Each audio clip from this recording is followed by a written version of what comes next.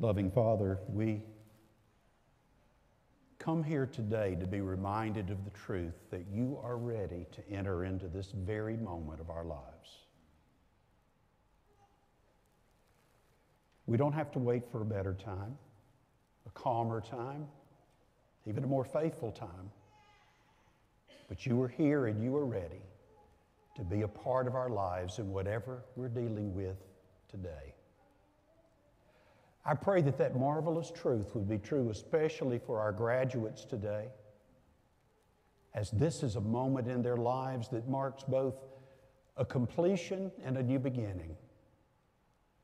Bless each of these young men and women. We're so proud of them. We love them so much. We pray that today they would feel your blessing and ours. Be with us in all that we offer you today as we sing and preach and pray and fellowship and all of the things that we do. And may we stand ready to receive from you those gifts we need to be fully alive. Your guidance, your truth, your grace, your calling. Do that work in us today, for we welcome your presence in this very room. Amen.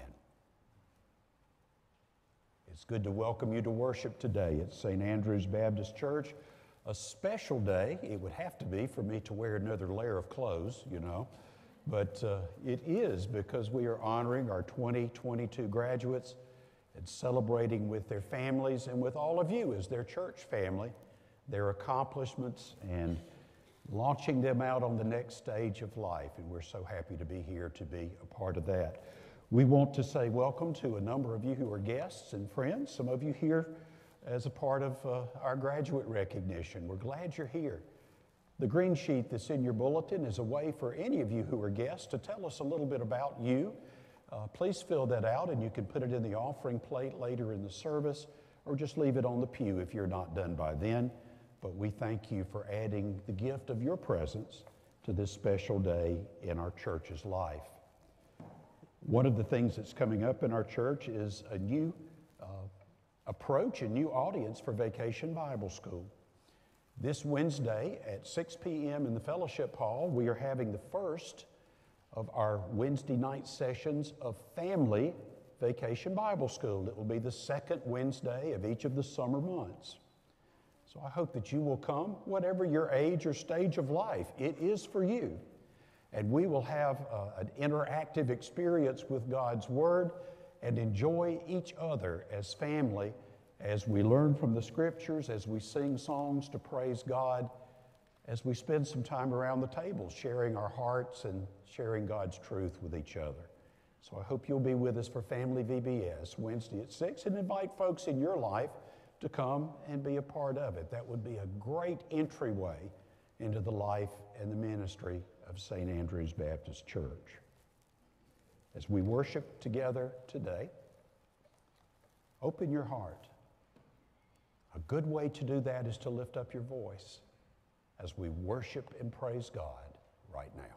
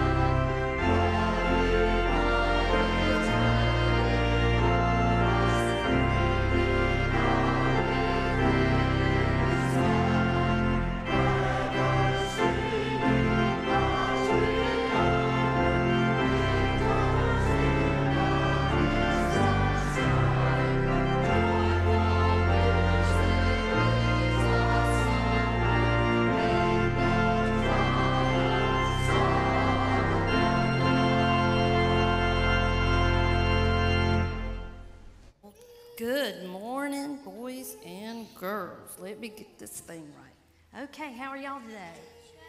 Good. I'm so glad to see you and all my friends. How are y'all? Oh my goodness, we're filling up this whole row almost. Yes, if we were on the same row. Okay, well today, do y'all see all these people with the funny hats on and robes? They're graduating. Isn't that awesome? Yeah, they're finishing high school and they're finishing college, and parents are very excited. Amen. Yeah, there we go. Now today, Pastor D is going to be talking about a compass. Now, why do you think he's talking about a compass? Well, it's because a compass tells us our direction, where to go, because it always points in the same direction, north. So if we want to go east, they tell me, as long as it's pointing north, we'd go east. I don't really understand how to use a compass. So I'm really interested in what Dee has to share this morning and how that's going to compare. So this morning, I'm going to talk to y'all about in our lives, we have to make decisions too, don't we? They're going to have to be making some big decisions. Some of them about their job, where they're going to work, start earning money, get off mom and daddy's payroll. And some of them are going to college so they can learn what they want to do with the rest of their lives. It's really kind of scary sometimes. But we don't have to be scared because we have God, don't we? And in the Bible, He gives us direction. You know, some people look at others and what they're doing to help them make decisions, but that's not always a good plan, is it? Because just because somebody's doing it may not be the right thing to do, is it, Ellery? No, it's not. And some people, they base on what they need to do by their emotion. So if I'm happy and I make a decision, oh, something happened, then it may be not a good decision because I just felt good in the moment. Because do our feelings change? Yes, feelings change all the time. I can be, well, don't talk to Mr. William, but I could be happy one minute, I can be sad the next, I can be mad, and that's not good. So when we're looking at other people, you know, I found this book, and we've been looking at this in Sunday school. Do y'all see it? And it says, what will you choose? Decisions are just a big word for choices and making choices. Like right here, do you see them? Are they making a good choice? No, they're not getting along, are they? Or up here, when they're pouting about something that somebody's done, that's not a good choice either. But right here, they're talking about it, aren't they? They're working it out. And you know, God tells us in His Word, and what's His Word? The Bible. And the Bible doesn't change. Just like that compass always points north and doesn't change, the Bible doesn't change. And it says in the book of John, now is John in the Old Testament or New Testament? New Testament. See, y'all know this one. And it's John chapter 10, verse 27. It says it right here. It says, my sheep listen to my voice. I know them and they follow me. Now, who's the sheep in this verse? You, me, all of them. So we're God's sheep, and God's telling us, hey, if y'all will listen to me, I'm going to speak to you. You're going to know my voice. You're going to know which way to go. You're going to know what decision to make. So we need to listen. We need to stop.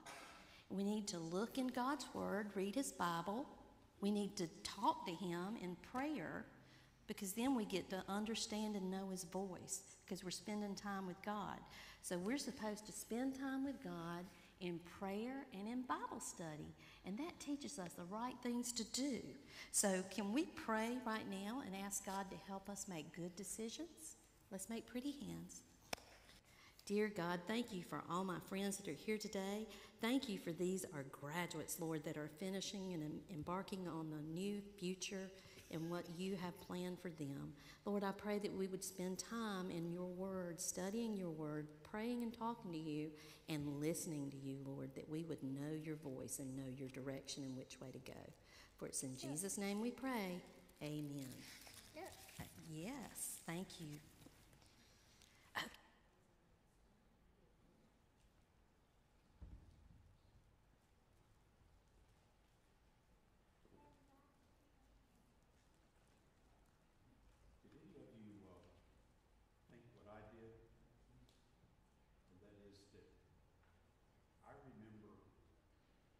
some of our graduates when they were sitting on the steps for children's sermons.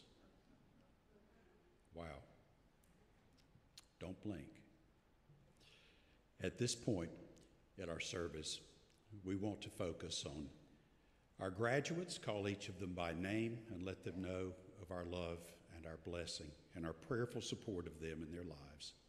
So at this time, I ask our graduates to stand and come forward so that we may recognize you.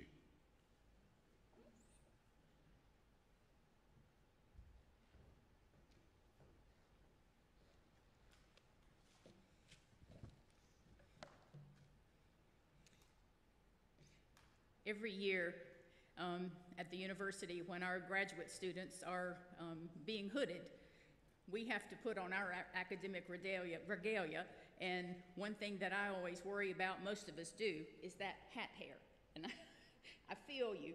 So, in your honor, I brought mine, but I'm not putting it on today. So, first, Cassie Drew. Cassie graduated from South Carolina Governor's School for the Arts and Humanities with a focus in creative writing. She'll be attending Wofford College in the fall to begin studies in English and pre-law. Cassie was on the president's list for earning all A's the past 4 semesters. She received 3 honorable mentions for scholastic art and writing awards, 1 for memoir in creative nonfiction and 2 for poetry. She was president of the American Sign Language Club. I have to admit, we're going to miss Cassie being on the roll in our youth Bible study group. But the good news is you're going to be progressing to the college Bible study group. She's the daughter of Tommy and Melissa Drew, and the proud sister, I'm going to say, of her older brother, Garrett Drew. Next, we have Brandon Woodall. Brandon graduated from Chapin High School. He will be attending Clemson University to study food science and nutrition. Brandon earned a Red Stoll Award honor of distinction for engineering, industrial, and agricultural studies. His parents are Chris and Tammy Woodall. Grandparents are Shelby Woodall and the late Harold Woodall, and Michael and Charlotte Williams. And I'll add also that I've just learned that he also plays guitar, so Dee, you better watch out. Brandon's also the brother of Gabrielle White. Next, we have Garrett Drew. Garrett graduated from the Citadel with a bachelor's degree in sports management and dual minors in business administration and leadership studies. He's living in Charleston and working as a project manager with IBP in Charleston. I'd like to also add that Garrett is employed immediately after graduation. Garrett earned gold stars for high academic merit and was on the dean's list for 4 semesters. He served as company clerk, company supply sergeant, battalion athletic officer, and regional athletic officer. He was awarded the Colonel Floyd W. Brown Jr. Memorial Award for contributing to the success of cadet life and exhibiting the highest degree of customs and courtesies of a cadet, citizen, and soldier with an unanswering love and loyalty to the traditions of the Citadel. He's the son of Tommy and Melissa Drew and is the proud brother of his younger sister, Cassie Drew. Next, we have Sarah Fields. Sarah graduated from Clemson University with a Bachelor of Science degree in physics and a minor in political science. She'll be attending Columbia University, where she will study for a PhD in physics. She will also be part of the university dance team. Sarah graduated summa cum laude from Clemson University Honors College with both departmental and general honors. She received the Phi Kappa Phi Certificate of Merit through the College of Sciences, the 2022 Samantha Aaron Cawthorn Award, Shin Su Wu Scholar, 2021 C.D. Dunmeyer Memorial Scholarship, 2020 L.D. Huff Sophomore Award, and was on the Clemson University President's List. Sarah volunteered all 4 years with the Clemson Life Program. She served as captain of the Clemson University competitive dance team, Tiger Strut, where she danced all 4 years. Sarah co-chaired Clemson's Women in Physics annual conference. She also served as a tutor in calculus and astronomy. So one thing I'd have to say is watch out Columbia and watch out Broadway. Her parents are Bert and Kristen Fields, and Sarah also is the proud sister of her older brother, Hunter Fields. Next, Grayson Horton. Grayson graduated summa cum laude from Presbyterian College with a Bachelor of Arts degree in history and triple minors in pre-law, political science, and philosophy. He plans to pursue a graduate degree in speech-language pathology at Baylor University.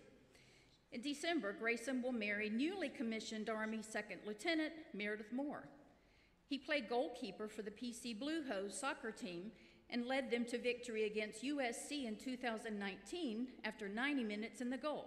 Is that Southern Cal? Just had to ask, I'm sorry.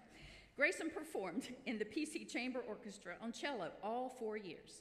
He served as a student athletic advisory committee president and vice president of the PC senior class.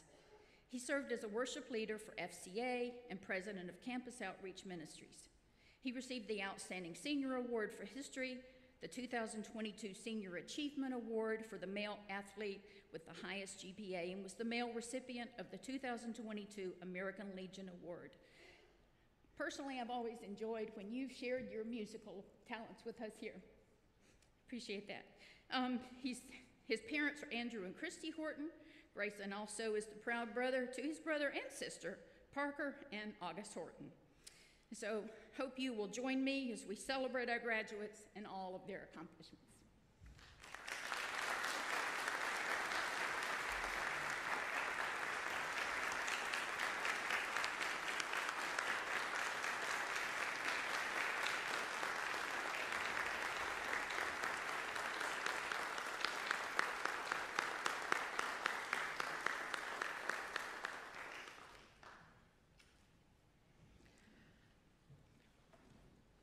Not all of our recipients of the Lena Andrews Scholarship this year were able to be with us, but those of you that are, if you'll please stand when I call your name.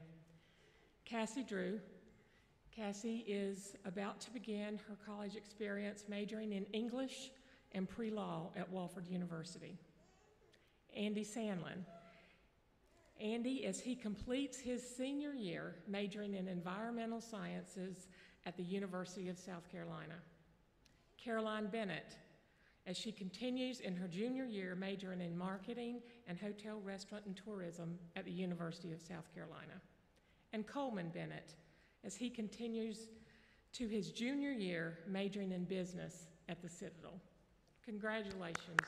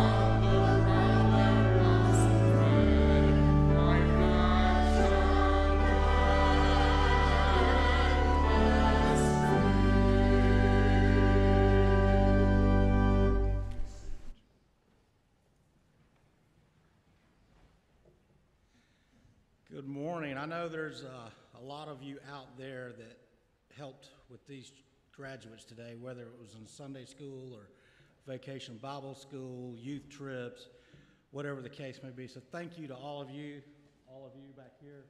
Anybody that helped with them, I know that gives you great joy to see these young men and women, I would say kids, but young men and women graduate. Let us pray. Father God, today is a beautiful day. Thank you for giving us this day here on your earth. We pray now that as we receive these tithes and offerings, that we use them to benefit your church. And as we just go through this week, we just ask for your guidance and that you would be with us. Amen.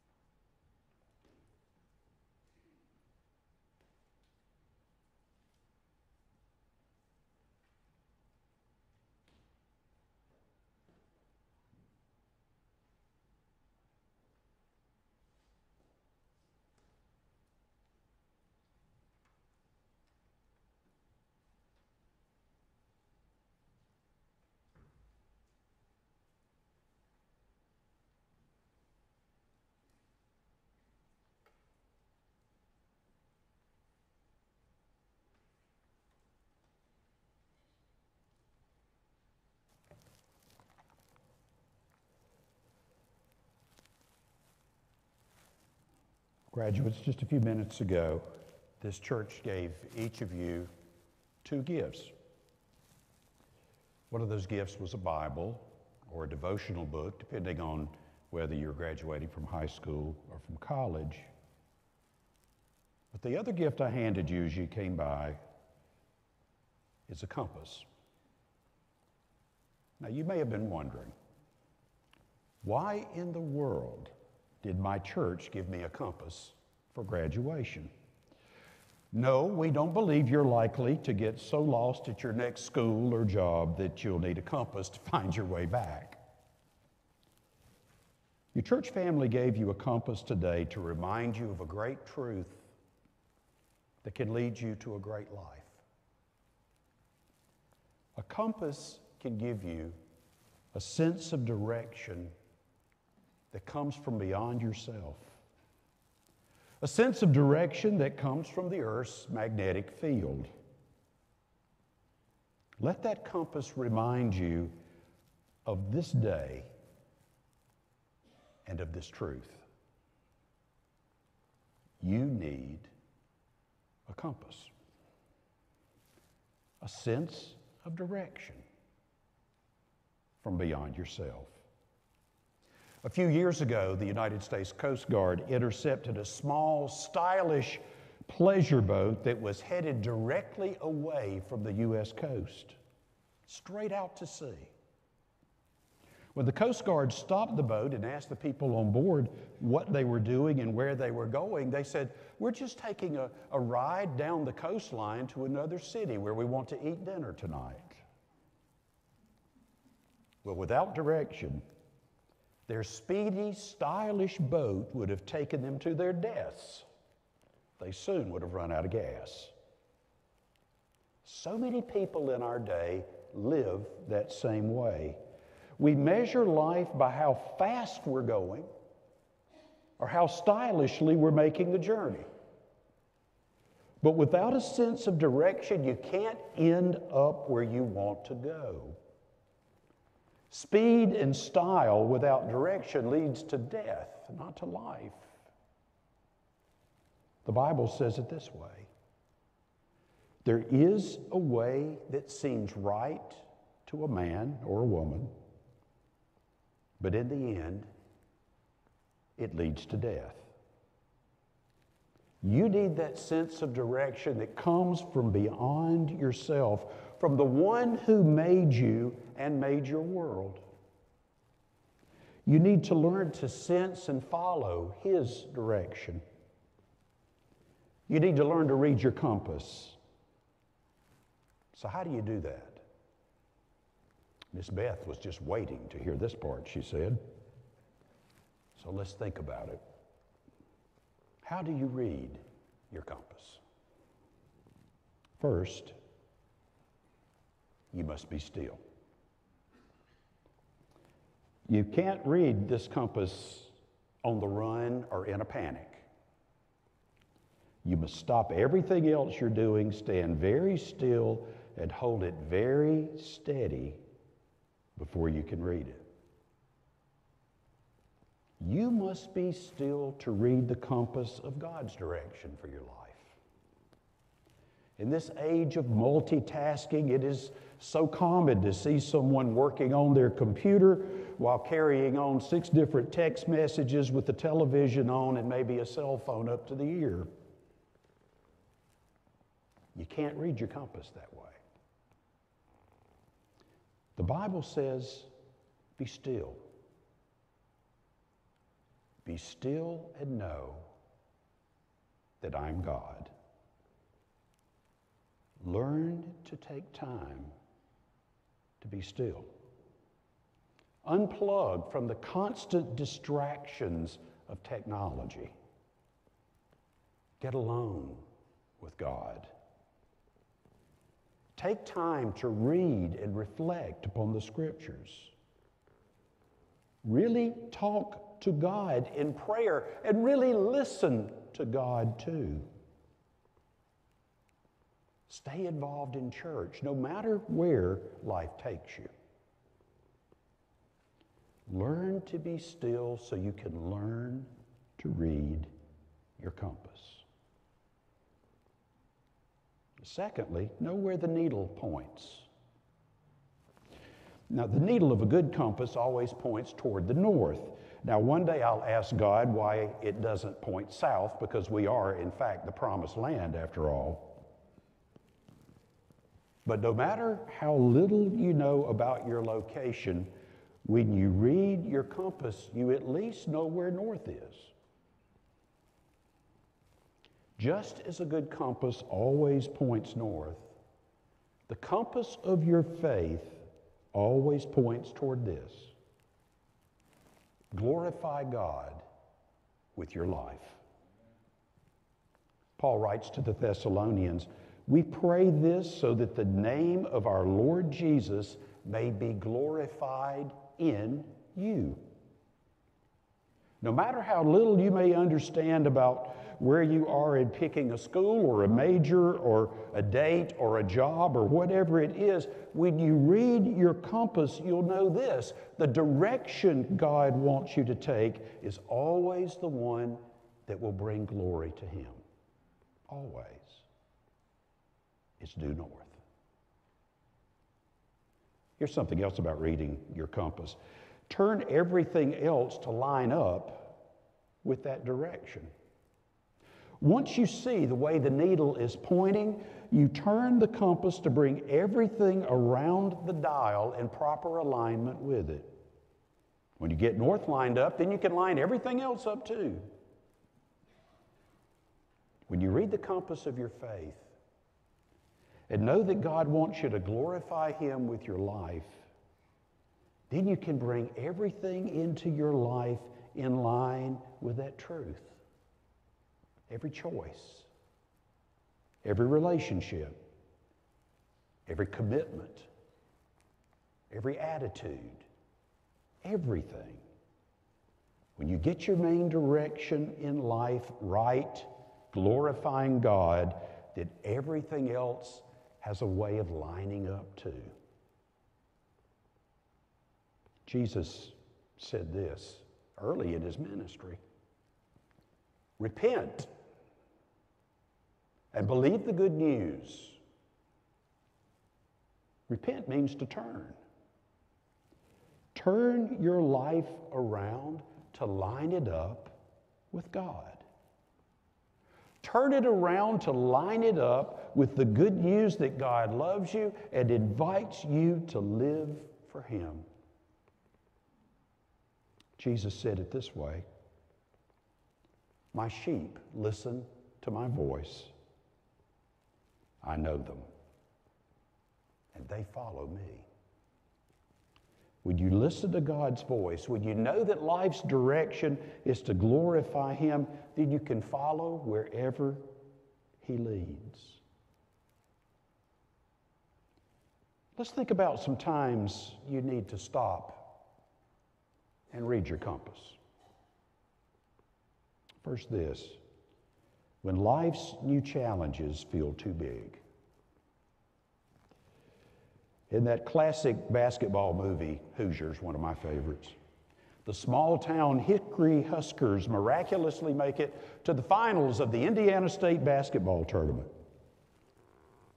When they arrive at the arena to practice before the biggest game of their lives, the team walks into the biggest building they've ever seen. Their small-town school gym would seat maybe a few hundred fans at best.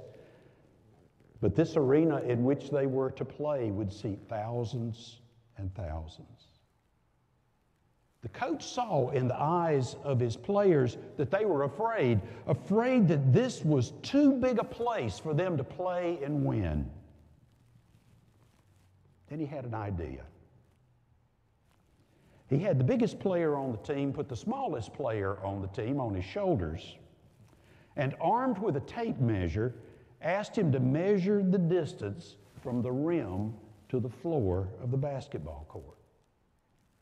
It was, of course, 10 feet, the same as their home gym. The distance from the backboard to the free throw line was 15 feet, just like it was back home, and on he went. The coach wanted his team to see that even in this big new place, the game was still the same.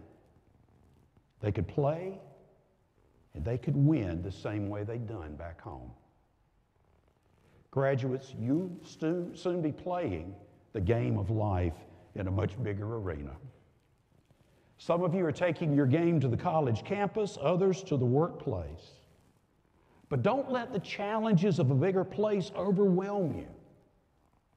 Read your compass. The rim is still 10 feet from the floor. What's true is true. What's right is right. The call to glorify God doesn't change. The Bible gives us this wonderful promise. The grass withers and the flowers fall, but the word of our God stands forever. So much is changing for you right now, but remember the things that never change.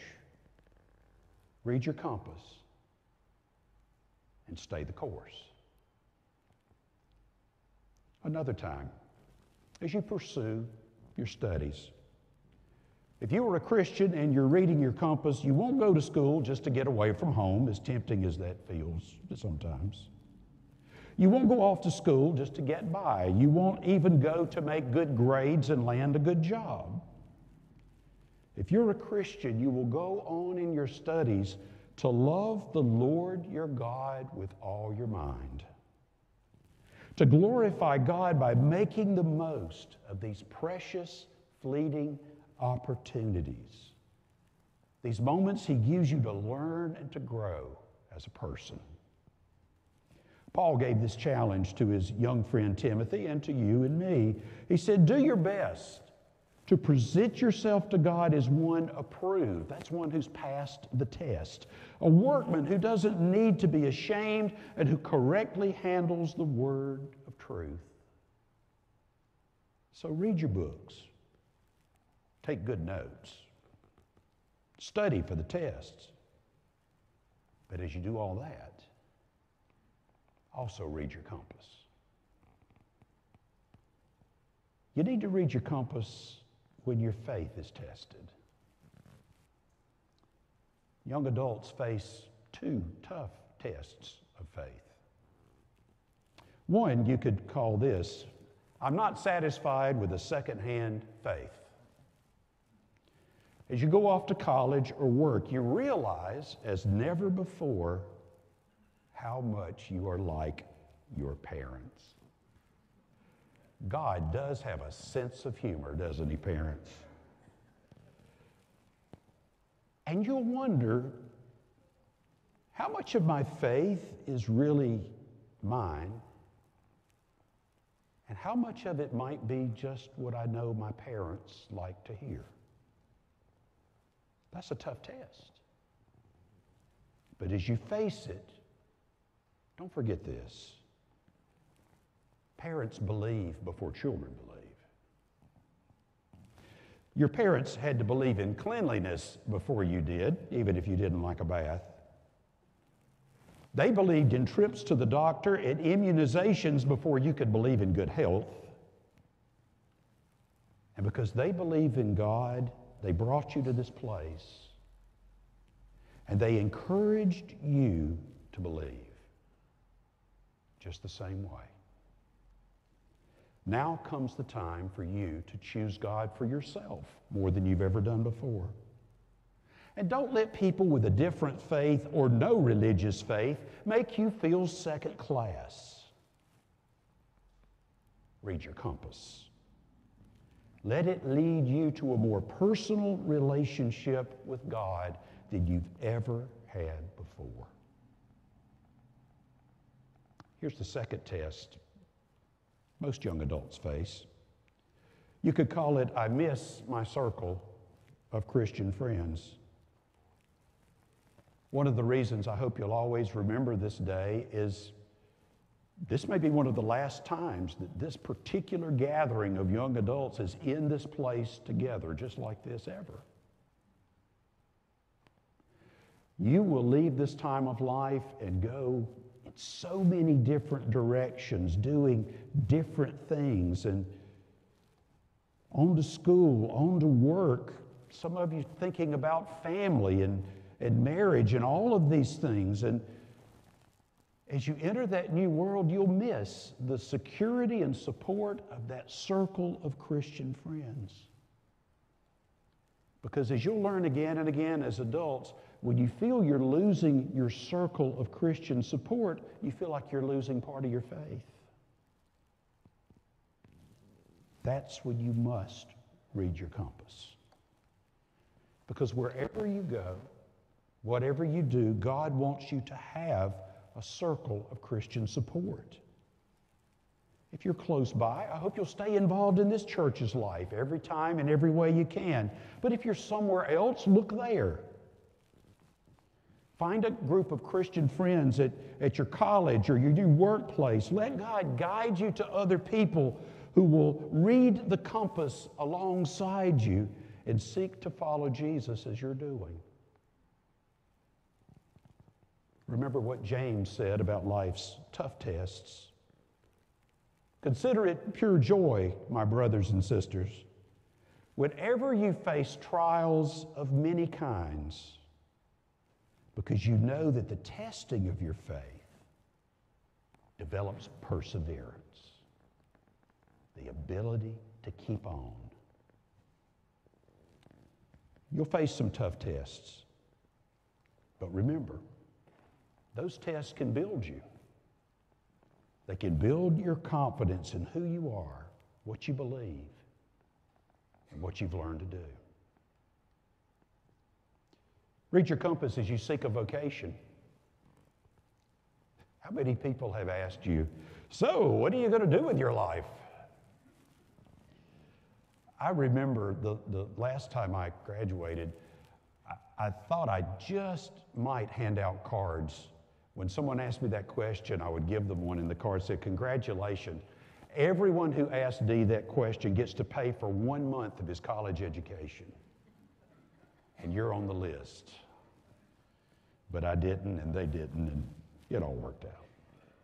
Well, I don't want to join those who are rushing to know what you want to do ultimately with your life, but I do want to give you a little advice. And that is, ask the right question. Ask the compass question about your life work. Don't just ask, how can I make the most money, or how can I impress the most people? Read your compass and ask, how can I glorify God in the work I will do in my life? That question may lead you to the right job, and you may be doing what you know God has called and created you to do every day for a living. But it also might lead you into the church, where you know that you have a ministry that makes a difference for God's kingdom while you're doing something else to pay the bills. But either way, it will lead you to a fulfilling life. Vocation means calling. And you can't answer a calling if you don't listen. And you can't know how to listen unless you know the one who calls. So read your compass. Embrace the challenge Peter offers us when he says, each one should use whatever gift he has received to serve others, faithfully administering God's grace in its various forms. And I know this may seem so premature, but trust me, it's not. Read your compass as you build a family. You may feel that you're very far away from any issues related to building a family. But I want you to know that it's not too soon to start reading your compass. To decide to glorify God in the relationships that you're exploring and building. Because this is true for you no matter what age you are. Choosing the right person begins with choosing the right purpose.